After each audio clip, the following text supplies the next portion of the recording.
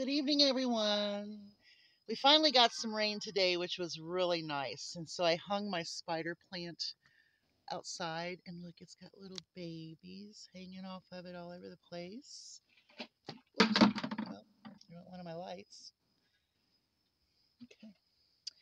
All right, let's go check the maters.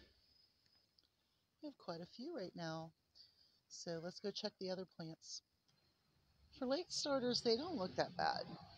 Now, I will say I've kind of walked down through here a little bit, and I do have a couple of plants I'm going to pull out of that last bin. I also have some sort of vine. I think it might be a cucumber, so I'm going to try to move that to where I can get it some sun and put some plastic around it and see if we can keep it working. Looks like I have some carrots and radishes ready to come out. So we'll just keep working with these tomatoes.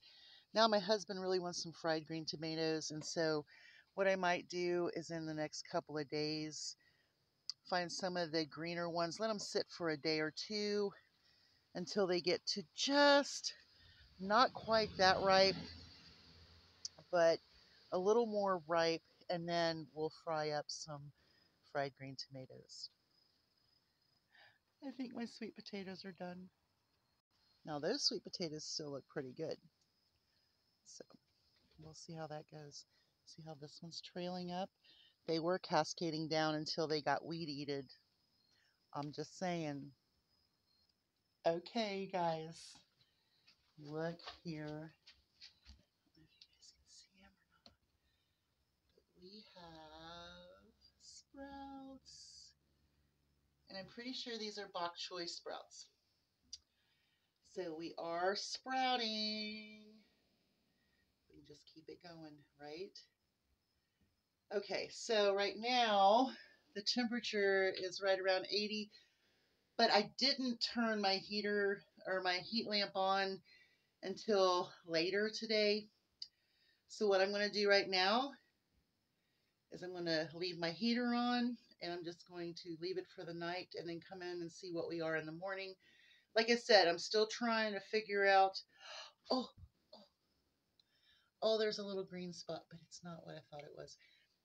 False alarm. I thought we had another one. So within the next couple days, I'll be planting in the other ones. So I've got to get my stuff and my grow lights and everything in order. But I really wanted to get this started first, and I'm so excited because this bin here has the onions and the carrots, bok choy, and things. This one has the kale and the spinach and so on. But what concerns me are the ones that need to be pollinated. So I've got to physically pollinate like when they have blooms. So that's why these plants are going to be easier until we get to like tomatoes and peppers and viney cucumbers and melons and see what we can do with squash. But we're going to see what we can do with this first, so we're just working it a little bit at a time. Y'all have a great night. Hugs from a distance.